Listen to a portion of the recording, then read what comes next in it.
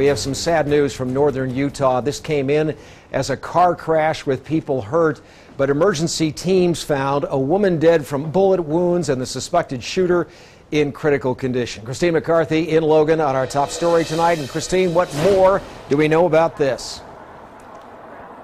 Well, we've heard quite a bit from a witness who actually lives in this neighborhood, in this residential area of North Logan, where this couple was found. And you can actually take a look and see the tire tracks where this car that they were in crashed, and quite a bit of littered glass. What we're told by that witness is that the woman he saw had been shot multiple times. Police have corroborated this, saying including once in the head. And police have identified that victim as Amanda Lee Hoyt, and they believe the shooter is her boyfriend, Christian Emerson, both 26 years old.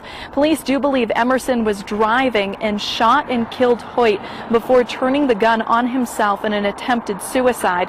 He did shoot himself in the head, police say, but he did live. And when first responders found him, he was quickly taken to the hospital and then transferred to a Salt Lake City area hospital, where we're told by his family members who have contacted police that he's on a ventilator right now, not doing too well, in critical condition. Police still trying to figure out exactly what happened. They've had investigators out here through much of the morning trying to figure out just what led up to this. They're also talking to friends of both boyfriend and girlfriend to see what might have led up to perhaps an argument. Right now, we did talk to the witness just moments ago, who says that he was obviously quite shaken up when he was coming home after the movies and came upon this scene.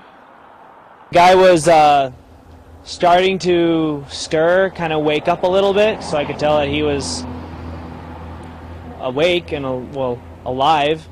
And so pulled the gun out, put it on the street, and then it was just looking around the car, just trying to see what had happened. So And police do say that they are going around trying to talk to friends, family members, piece this together. In the meantime, this is actually the neighborhood where the victim, Amanda Lee Hoyt, her family lives. So right now the family asking for privacy. They have set up a family spokesperson who might be able to talk about this incident later. Brian, back to you. Okay, Christine McCarthy in northern Utah for us. Logan, appreciate it.